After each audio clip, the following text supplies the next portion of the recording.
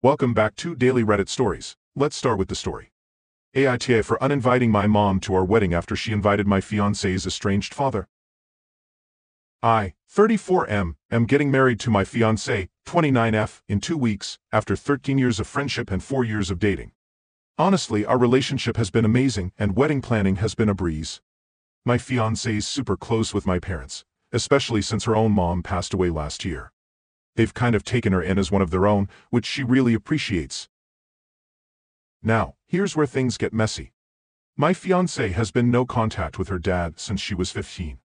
He was a major factor in her depression and low self-esteem growing up, and it took her years to heal from all the emotional damage.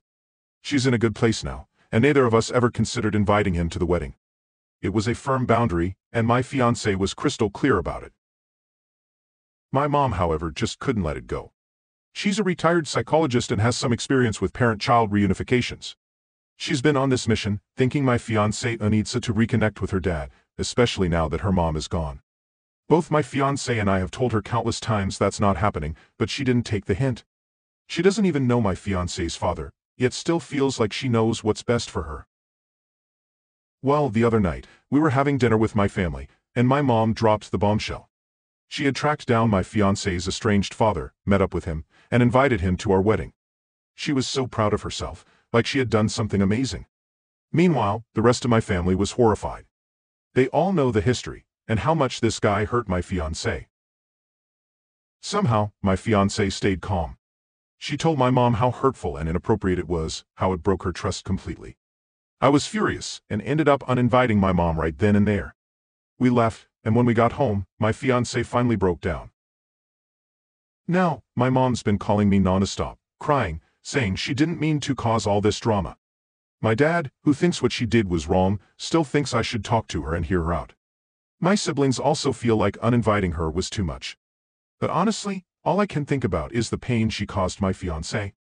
She feels so unsafe now that we're considering canceling the wedding altogether, just to avoid the possibility of her father showing up. I'm furious at my mom and don't know if I even want to hear her out. So, AITA for uninviting my mom after she completely ignored our boundaries and invited my fiancé's estranged dad to the wedding. I met up with my dad earlier today. He's genuinely sorry for what my mom did, and admitted that he shouldn't have pushed me to hear her out right away. I told him this situation isn't just about me. My fiancée is the one who was hurt the most, and she's the one who gets to decide how we move forward. My dad even offered to help cover any additional costs we might have if we have to rearrange things.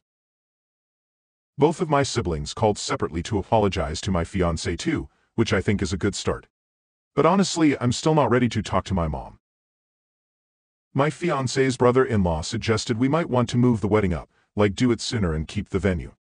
We're still working out the details, but it might actually be a good plan. At least then we won't have to cancel the whole thing. The biggest thing is, we are married. In the end, my wife's sister and BIL saved the day. Originally, the wedding was on the 18th at BIL's restaurant. That was the date and place where we went from friends to dating 5 years ago. On the day of the op, wife went to see her sister. They suggested having the wedding a week earlier, on the 11th. It felt like the best option. BIL was willing to do the work, because wife is like a sister to him. His team and him got a generous tip from my dad. Wife SIL BIL and I told all the guests, save my family, of the date change. Wife didn't want to tell people why. Amazingly, everyone made it work except for 3 people. My family was told the morning of the wedding, just to make sure wife's father would not have time to come to the wedding, as he lives 15 hours away from us. My family didn't complain because they knew that they messed up.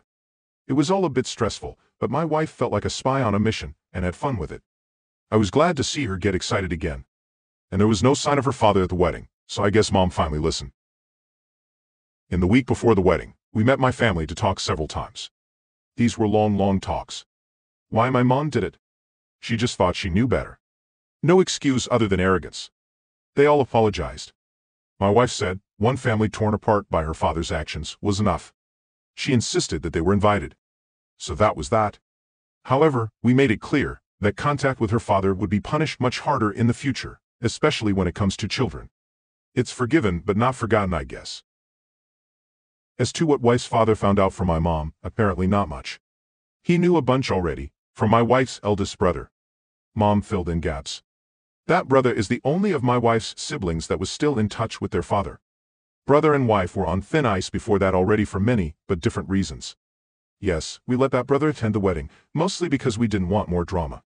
But we'll tackle that when wife feels ready to do so. We did have a honeymoon to get to first. All in all, I think we are fine. Wife is very hurt still, more so by her brother's actions now. With my family, we'll work on it. The imminent threat is dealt with, now we start fixing the damage. Through it all, my wife was amazingly calm and reflected. It made me much more grateful that I get to be with her. Comment. Aureolissa Ravens. Congrats. I love your wife's comment. One family torn up by my father's actions is enough, and that being the impetus for moving forward with forgiveness. May you have many years of wedded bliss. As someone who's been happily married for 23 years, we have 2 rules.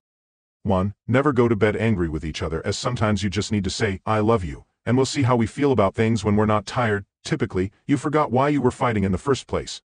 2. Never sleep apart because you're upset with one another. Cracks in a marriage are like a sidewalk, in that they only get bigger over time, so you need to provide constant maintenance.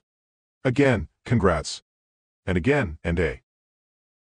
Economy voice. Respectfully, the never go to bed angry advice isn't always good. I've been married 16 years and my parents nearly 50. We all agree that sometimes it's better to pause the argument and go to bed. The next morning, cooler/calmer heads prevail, and things didn't get said when we were tired and heated. I'd rather us go to bed angry and resolve it in the morning than have anyone say something they'd regret. My husband is the same way. Usually things look much less fraught in the morning. Every couple and person is different. My best advice is for a couple to learn how they each handle conflict and come up with their own conflict management plan. If they have an understanding of how they want to address disagreements, it'll be easier to manage fairly when they happen. I'm glad your plan works for you. Artistic. Respectfully, the never go to bed angry advice isn't always good. Lol, I agree with this. My husband and I have been married over 20 years, and when we first got married, that's the advice I heard from so many people. So we tried it. But I get exhausted when we argue, and we would try to work things out until 2 a.m. sometimes, and we just get more and more frustrated. And I'm not a reasonable person when I'm exhausted. I'm sorry, but that's the truth. Finally, we admitted to each other that don't go to bed angry didn't work for us, so we would just go to bed even if we were really angry, and things always seemed better in the morning. So yeah, we learned that you don't have to finish an argument before bedtime, lol. At least not for us. Maybe it works for other people though, so just take it with a grain of salt.